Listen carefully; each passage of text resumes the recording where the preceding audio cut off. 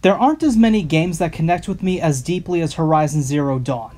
With its incredibly deep lore, richly detailed environments, and near endless amount of side content, this game is my idea of a masterpiece.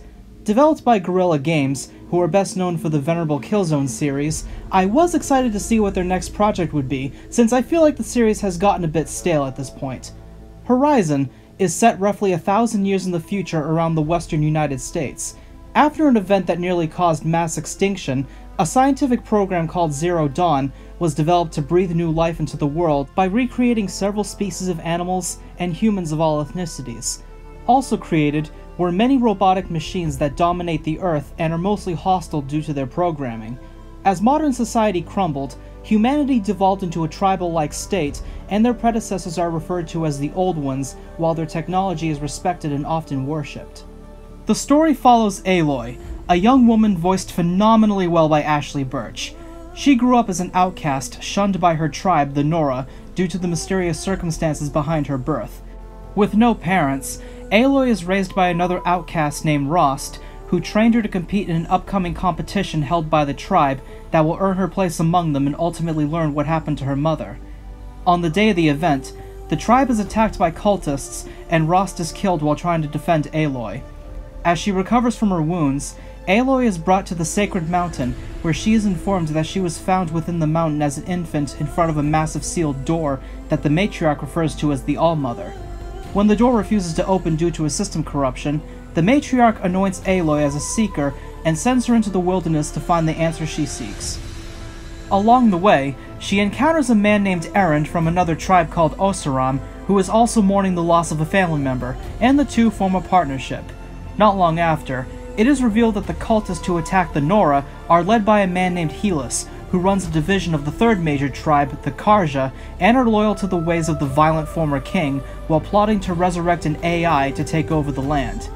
Aloy is then contacted by a mysterious man named Silence, voiced by Lance Reddick, who leads her to many ancient ruins that the Old Ones left behind, which is where the world really starts developing. The story writing is absolutely brilliant, and it really drew me in the entire time with its nuance and structure. There is a lot that I won't go into due to spoilers, but that is just the beginning of this amazing experience.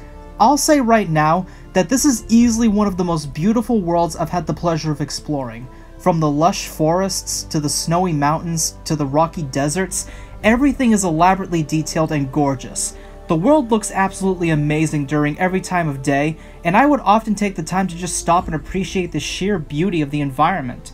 In addition to the main story, the world is filled with a wide variety of collectibles, hunt challenges, bandit camps to raid, and a huge list of side quests and errands to perform for various people. I also have to talk about the combat, which is very fluid and fast-paced. As you fight the machines, your main weapon is the bow, which controls really well and is fun to use. There are even a few different types of bows that offer different types of craftable arrows that have various effects. In addition to that, you can also set traps that deal elemental damage, or fire rope darts at enemies that fix into the ground to limit their movement. There are over 20 different types of machines that are completely unique from one another, and half of the fun is learning their attack patterns and discovering the best ways to defeat them. Some of them are weak to fire, some need to be stuck with rope darts in order to target them easier, and best of all, some have mounted weapons that you can break off, and having done so, you can pick them up and shoot at enemies. By using Aloy's focus, you can scan an enemy for weak points on its body, such as fuel canisters, which will sometimes break off and provide a helpful resource. You can even hack down machines so that they become docile and fight for you. A few of these machines can even be ridden like a horse across the map, which is sorta useful.